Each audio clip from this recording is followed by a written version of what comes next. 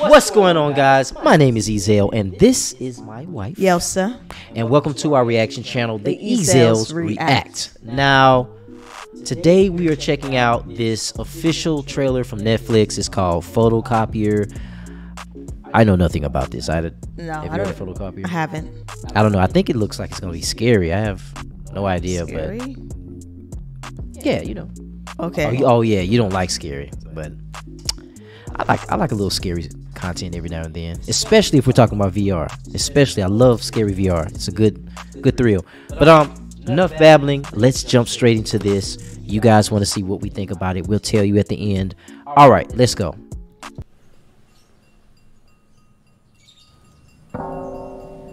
Okay. She had a wasted party experience. Okay.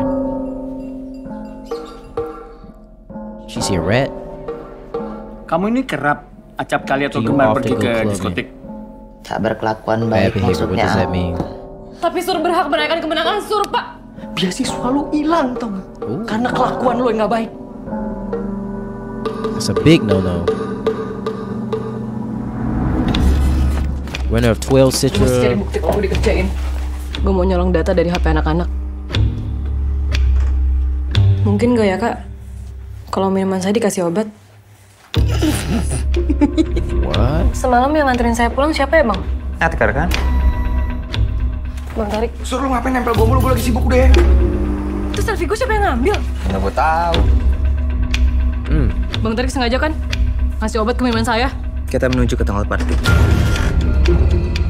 Seharusnya mereka yang tanya soal pembelaan itu, Pak. Sur, apaan sih lu? Kenapa sih lu?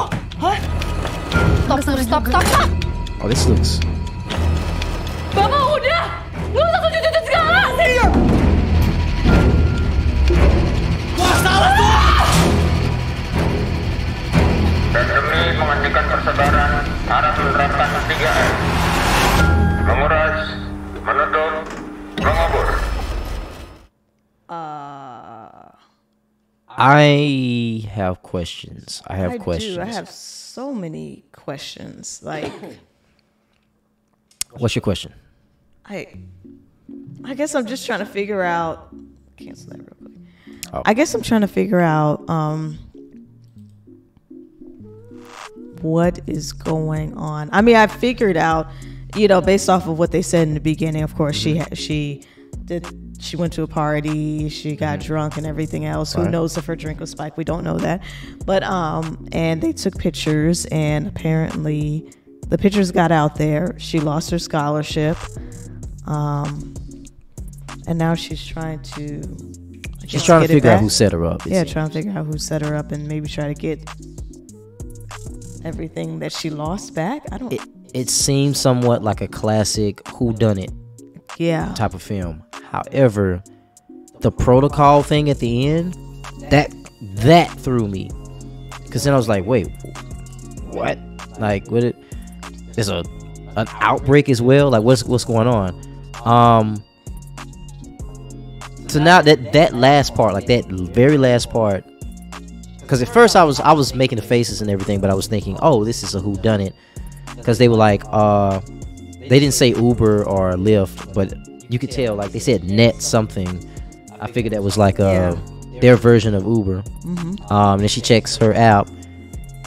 I'm like, oh, okay, this is a whodunit. She's trying to figure out who set her up, why is she in this situation.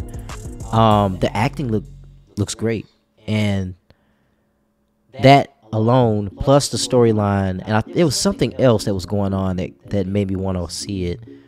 And mind you, I don't like I'm an avid reader, excuse me. But I don't like to read and watch. I don't like to read and watch. I don't like, because it takes me away from visually what's happening. If I have to look down and then look back up and then look down, you better have a great story. Like, you better have a phenomenal story, because I'm not going to be sitting here looking up and looking down. Now, how can we say all of that when you watch anime? And I do, but it has a great story. Like, I admit, if I can, I'll watch dub over sub. Okay? But, and some people that don't watch anime, they try to say if you watch anime that if you're not a real anime head if you don't like to watch sub. Like exclusively, like no.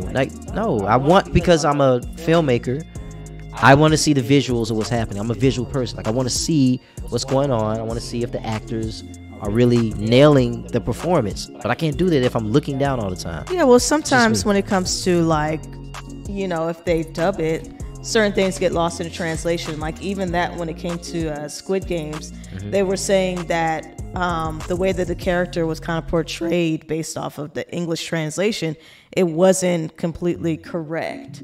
So some things can be lost in translation when it's dubbed. That's a whole nother reason. Yeah.